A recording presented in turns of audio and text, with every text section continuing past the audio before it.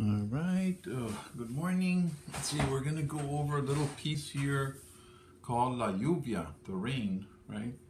And okay, again to begin, hand position, both thumbs on the C right there. And really, you're not using your pinky. On both hands, you're using 1, 2, 3, 4, 1, 2, 3, 4. Okay. Okay, so let's go ahead and clap it out the way we've been doing it before. This is in 4/4 time, 4 beats per measure.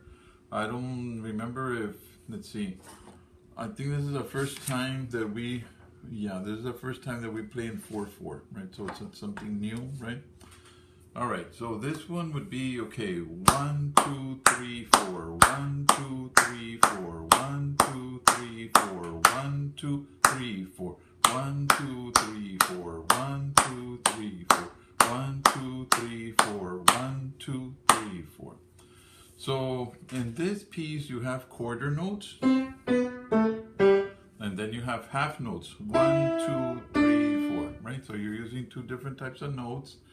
Okay, we're playing left hand, right hand, left hand, right hand, right? So if you look at it, the measure number 1 and number 2, 3, 4 are the same as 5 and 6, repeated again, right? And then measures 3, 4, 7, and 8 are a little bit different. And pretty much that's standard in that phrases of music are come in 8 measures. This is 8 measures. 1, 2, 3, 4, 5, 6, 7, 8. And then something new can come, like what they call a sequence, or a new melody, or they change the melody a little bit, right? Okay, so let's see. Let's try singing it. Do, si, la, sol, do, si, la, sol, do, re, mi, fa, mi, re, do, si, la, sol, do, si, la, sol, do, mi, fa, re, do, do. So the end is, okay, because the third measure is do, re, mi, fa, mi, re. But the 7th measure and the 8th measure is do, mi, fa, re, do, do. Okay?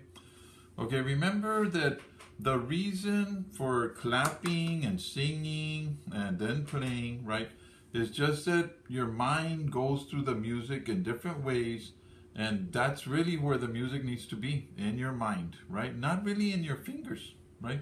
It's in your mind correctly, with the right rhythm and all that, right? Now, if you notice, okay, let me check something right here. Yeah, we really haven't gotten into phrases yet, right? This piece here, it's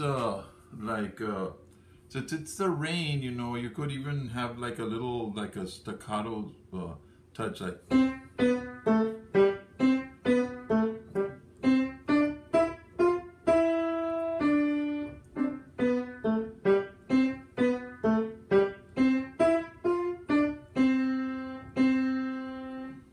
Okay, now as far as chords on this one, it's really, let me see.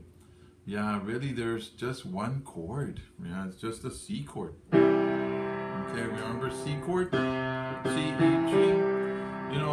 The other thing about chords is that you don't always have to play all 3 notes. You could just play the 2 notes right there, and that gives you the sense of the C chord, right? So you could play, for example, like this.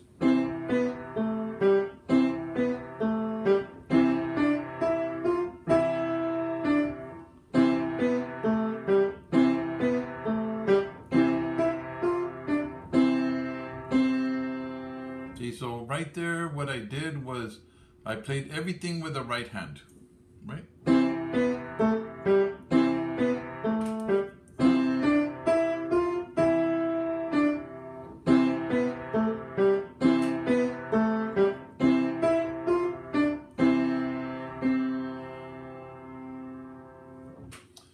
Okay, guys, practice. Next piece a little bit different. 4/4 this week. I'm now gonna push on to do 5 of these little pieces a week, right? So we're gonna be moving a little bit quicker now. All right, you know what to do. Practice, guys.